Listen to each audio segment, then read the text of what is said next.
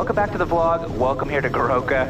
I forgot to do the intro today because I was chatting with these guys behind me. But we're going out to Narambi, a place I have not taken you guys before. I'm excited about it because I haven't been out there in like 2+ years or something like that. So, our generator on. We've already got a prop push forward, our alternator, our auxiliary bus. It's just a 23-minute flight out there. We used to have missionaries out there many years ago that were there for like 20+ years. We used to have a lot of flights out to Narambi, but now we do not. We are 7,100 pounds, so we'll rotate at 62 and 74 going in. Goroka, good morning. November Tango Zulu. Request taxi Narambi 5 POB. Tango Zulu Goroka. Morning crew. My apologies, What do you say again, please? November Tango Zulu. Request taxi Narambi 5 POB. Requesting 17 right. Tango Zulu. Thanks, and morning Ryan. Taxi to runway 17 right, into and backtrack 17 left. Wind calm, QNH 1021, temperature 16, time 05. Morning, rolling 1021, clear the backtrack, 17 left for 17 right. November Tango Zulu. Fuel caps and selectors, controls are good. We've got all of our switches and instruments set up. Already there, we've got all of our T's and P's set up. Our flaps are set, indicated, and verified at 20. Our radar is already on standby. Our trims are set up. If we have to board on the runway, we're just going to remain on the runway after takeoff. Pitch for 85 knots. Consider PL, consider feather. Any full flaps, make my emergency call. Masters and crack my door. November Tango Zulu ready to line up. November Tango Zulu, line up and turn 17 right. Line up 17 right, November Tango Zulu. And it's already really bright out at 8 in the morning. Love this time of year just because the skies are so blue and nice cold mornings. I want to pick up a pair of these sunglasses. I do have them on my website now, so I've got gold, silver, glass lenses. They're actually really nice quality, so I've been using them almost for a year now and I love them. November Tango Zulu ready for departure. November Tango Zulu. And your separation with the preceding company airborne still on runway heading. 17 right, make left turn, clear for takeoff. Make left turn, clear for takeoff, 17 right, November Tango Zulu. Tango Kilo is executing right hand turn, will be out of your way. November Tango Zulu. 1390 for 1440.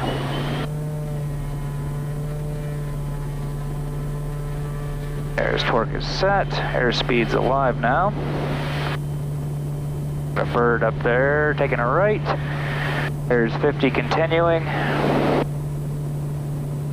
There's 62 and rotate. I got a bunch of birds up here on the runway. I came awfully close to hitting one yesterday. Like it was sitting in the grass, and right as I was like 10 feet off the ground, it decided to take off. It came about 10 feet from smacking it on my wing. It was a big one too. Oh man, what a beautiful morning. All right, over 85, we'll go 10 degrees of flaps. Over 90, we'll go 0 and bring our prop to 2,000 RPM. Goroka Tower, November Tango Zulu. Departed time 10, tracking 156 on climb 9,000. Estimating Narambi circuit 33. November Tango Zulu, 9,000. And contact Mosby, primary VHF 120.7, second HF 6622 at 15 miles. 1207, 6622, 15 miles. November Tango Zulu. Right, so he's giving me two frequencies, 1207, which is our VHF, which is just the radios that come with the aircraft. And then he's given us a secondary of 6622, which is our HF radio, in case for some reason I can't get a hold of them on VHF.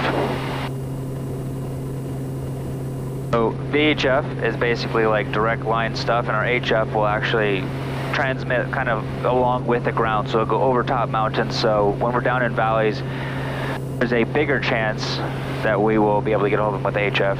But then sometimes you can get a hold of them just fine on VHF as well. So it's kind of a hit and miss.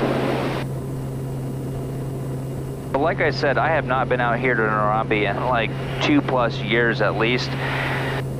So I'm going to go ahead and bring up the strip chart for you guys so you guys can see what I have to look at.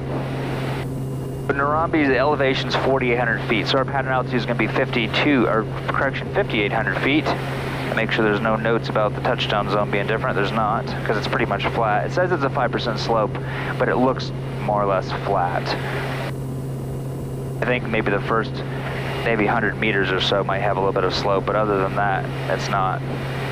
It says it's a two-way runway, I believe, but really we'll be landing on runway 01. I've never landed on the other way. It can be pretty slippery at times, because it's made up with this like red clay that's almost kind of like ice. Don't have any landing penalties going in there. It's early in the morning, there shouldn't be any winds really at all. Maybe 1 or 2 knots at absolute most. Sometimes you'll have tailwinds going in there. But one of the things with this place is I tend to get low on like turning final. I'll get low because the whole valley just drops out below you. So you're basically, when we get out there, you'll see, but we'll be following along this ridge and we'll do a left-hand pattern, but then when you're on base, like the whole valley is like way, way low below you. So it really throws with like your visual cues off. So that's why it's super important when you are going into like these type of mountain airstrips is to just always go off of numbers, not off just what it looks right, because a lot of times what looks right is not right. So I just need to make sure that I'm turning my final at the altitude that I want to, so that I'm not coming in low. And one way that I do that is I will put down here on my timer reference button, we have our minimums that you can use for shooting an approach. Like an ILS or something, you put in your minimums. You can also put it in whatever you want. So the pattern altitude was going to be 5,800. So turning final is going to be 5,300 feet. So that's what I can put in here. Once I get to 5,300 feet, it will remind me, hey, minimums, and then I know, hey, don't go any lower than this because this is where I actually want to be in case I am sagging on my approach. While I'm out here, I'm going to shoot an on-the-ground video. Because I haven't been out here and we don't go out here often, I'm going to take the time today because one of my other flights was already canceled. So I have a little more time today. So I'm going to shoot a quick little on the ground, walk around the airstrip, throw up my drone. So if you're interested in seeing that, check out the Patreon page link down below. And yeah, you can see what it looks like there, and a little bit more than what you see from just the video landing. The chime you just heard was 200 feet yet to go up to 900,000. But now that we're leveled off, we're going to bring our power lever back so that our torque comes on down to 1250. We'll just leave it at 1250 for our cruise. As we pull it back, we can actually take a little bit of that right rudder pressure out because we don't need as much trim in for just cruise. Orders B120.7 November Tango Zulu transfer. How can I get him there? Orders B6622 November Tango Zulu transfer. November Tango Zulu, go ahead. Morning, no contact 1207, 17 miles to the south, Goroka maintaining 900,000. Estimating the Narambi time 32. Copy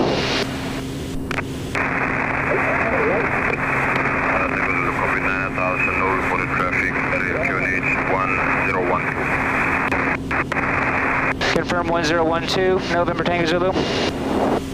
November Tango Zulu confirm, area QNH 1012. 1012, thanks. In this little area that we're going out to today with Narambi, there's actually quite a few little airstrips. Let me bring them up here so I can show you. So in this little tiny section here, I mean, what we've got, these are active ones, the blue ones are. So 1, 2, 3, 4, 5, 6, 7, 8, 9, 10, 11, 12, 13, 14 airstrips, all really, really close. So we go to Andacombe, we go to Oh, there's also another one here. Sandini is not even showing up. Marawaka. Andes, yeah, we've been there a few times. Simbari, I've shot a video out there with you guys, as well as Sandini, Andakombe, Marawaka, Narambi. We used to go to Gama quite often. I've shot into Samogu as well. And Asiana. That's like, I think, the steepest one that I know of. The steepest one here in PNG. There's a, I think it's like 16 to 19% slope at the steepest. Like touchdown, I think is 12%, but then it goes up. But it's short. I mean, it's, I think, 300 meters long. But it's a pretty short place. It's not a hard place to land, and not even intimidating. It's actually really fun. But I have not had an opportunity to even show you guys that on a video yet. Anyways, yeah, if you're into flight simming, there's a lot of places in this little tiny area that you can just jump around from airstrip to airstrip on Microsoft Flight Sim, and I know that a lot of them are on there. And some of them, like Denny and Simbari, I don't think are, but on my Patreon page, I have a link to some guys have made them that you guys can add in there, so really, really cool. You guys can see that the tallest mountain out ahead of me, that's the ridge I need to get over top of to get down into the valley, the Simbari Valley area. And it's the Simbari people group as far as I know. So we've got Simbari Airstrip and then Narambi, but it's still the same people group and it's still the same language group. So my plan is to come in and then head in through the Narambi Gap. There's also a Simbari Gap in this area. But we'll head in off to the left just because it's going to be a little bit easier. We'll just basically descend down through it, fly right overhead, enter into a left downwind, and then just go through our whole pattern.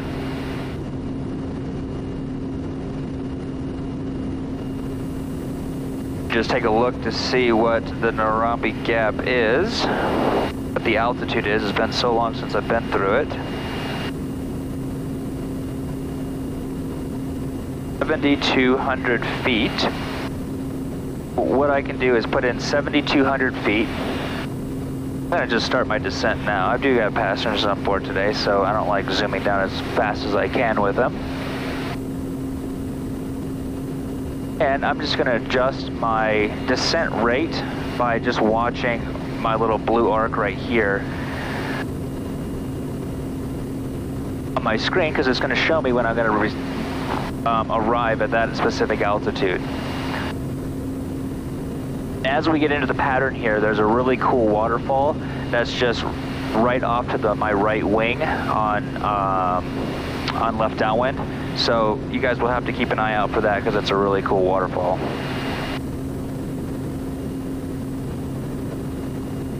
We're going to be going directly right over top of Samogu. If you guys want to see a video going into there next, probably won't remember to link it at the end of this video, but I do have a video going into Samogu. I just went in there recently. And it was, that's a really cool, fun place to go into. That's a really great introductory that we use for like our new pilots and stuff. And it was one of my first kind of mountainous airships here in the Highlands that I went into, just because it's like a 5 or I think it's like a 5-6% slope. So it's really not that big of a deal. But I remember the very, very first bush landing I ever did here in PNG. Like a sloped strip, and it was like a 7% slope, and I was super nervous. Didn't botch it up, but I was still pretty nervous though. And if you're wondering, do you still get nervous flying? No, I don't. Like, I wouldn't say that there's any place that I've been here now that I'm nervous about flying into. But there are other places that have elements about them that are more stressful. They can be more stressful, like depending on the winds and things, trying to get in, and you have tailwinds and how much weight you have, and maybe adding weather in there. Things can build up pretty quick where it can be stressful, where one day it can be great, super fun, and another day, not so much. But no, I don't get stressed flying here to these places. I really, really enjoy it. All right, we're almost at the gap now. We're 6960, we'll be landing at 6900. So we'll put our VREF, our approach speed, down to 73 knots. We said we're landing on 01, so I'm gonna hit my OBS button. Turn it to, what was it? Caution, terrain. Caution, terrain. Thank you. It was runway 01. So turn this all the way down here to 010. We'll go right around this corner. Our selectors and brakes are good, our TAWs are off, our VREF is set up. We'll do our landing light, our bypass.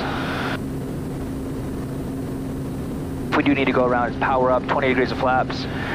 Just for 73 knots, right hand turn out, reset our ITC to 740. That's autopilot off.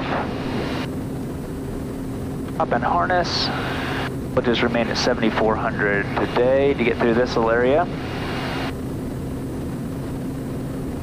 And just start bringing our power back, slow us down so we can get going down to 5,800 feet for pattern altitude.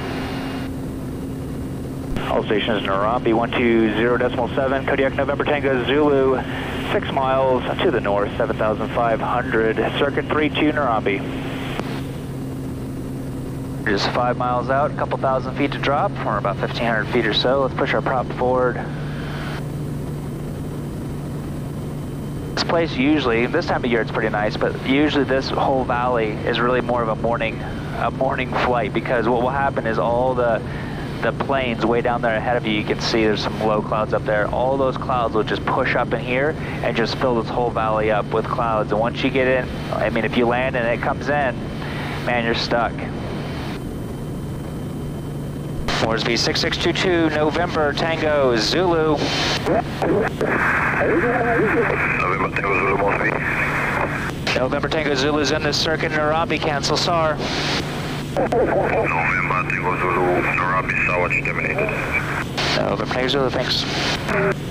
All stations in Narambi, November Tango Zulu is in the circuit, Narambi. All right, look for this waterfall, wherever it is. It's off here on the right somewhere. Got 1,000 feet to drop for my pattern altitude. Let's go 10 degrees of flaps now. Prop and harness are done. Bringing my power back. That'll slow us down. That way I get 20 degrees of flaps in. Oh, there it is up there. There's not much water.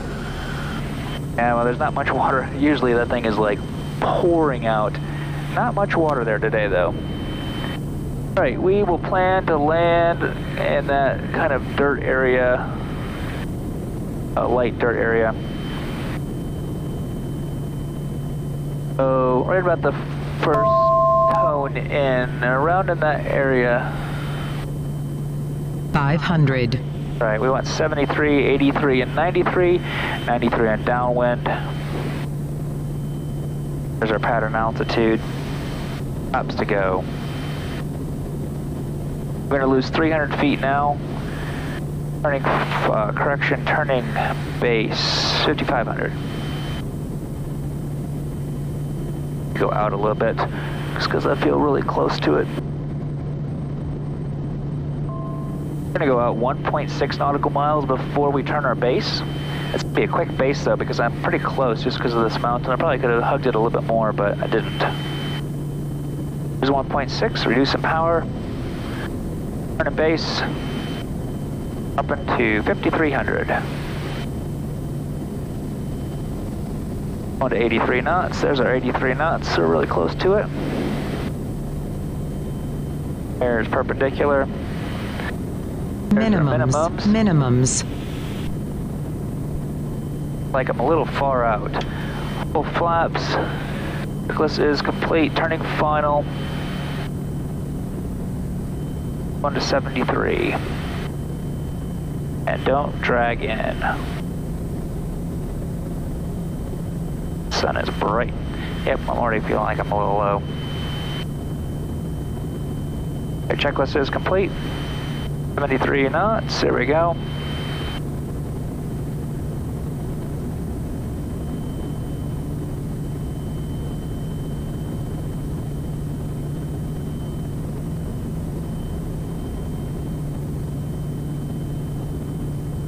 All right, 500 feet on the descent, that's looking good. Maybe it fast. Just the power a little bit, that'll slow me down. 500. Right, don't see anybody on there, so we're continuing. Not a headwind. All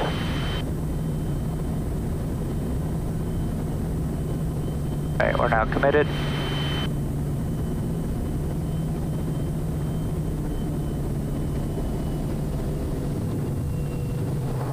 This is really nice.